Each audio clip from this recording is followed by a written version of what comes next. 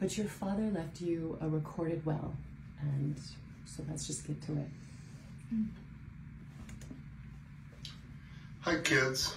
Well, if you're watching this, it means I didn't make it. The cancer got me, but I'm with Mom now, and she's probably bothering me already, if you know your mother. I wanted to make this video for you to watch, not only so I can clearly break down what I'm leaving to you, but so you know why as well. I'll just make this quick and get right into it. Jake, my boy, man, you've made me so proud.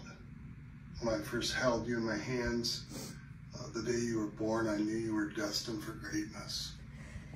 Watching you grow into your own has been a real treat. You're a great actor, a great brother to your sister, and the best son. The best son a man could ask for. To Jake, I'm leaving you the deed to the house, which is paid for, but don't forget the property taxes or the bank will take it.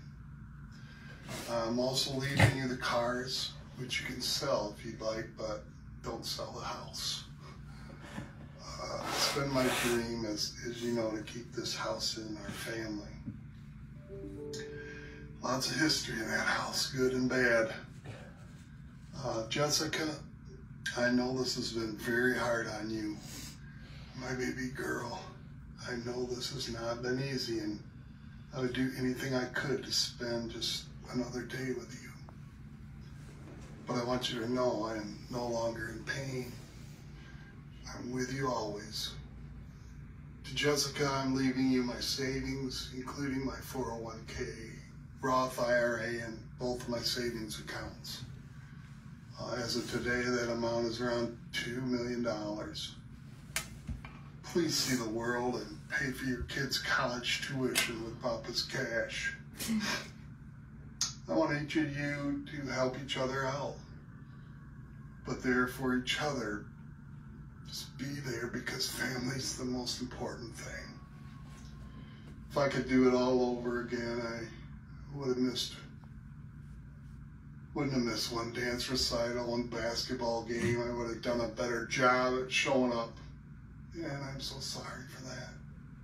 But in my head, I wanted to work hard so you could have a good life and not worry about the money like I was. So you can be there for your kids and make time for them.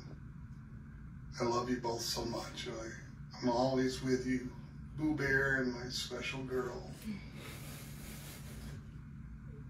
Okay, now, how do I end this? It looks so good. I know.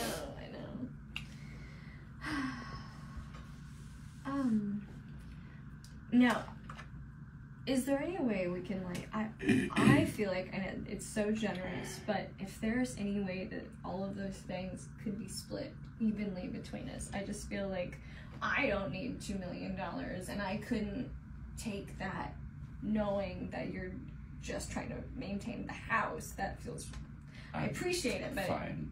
I would rather have, I mean, I'll do whatever you want, but you can have that. I'm fine with the house. I don't need anything else. What a generous offer. What we'd have to do to make that happen is to come back another time. I'll pull up the paperwork, and then you can allocate that however you'd like to. I think we have to, at this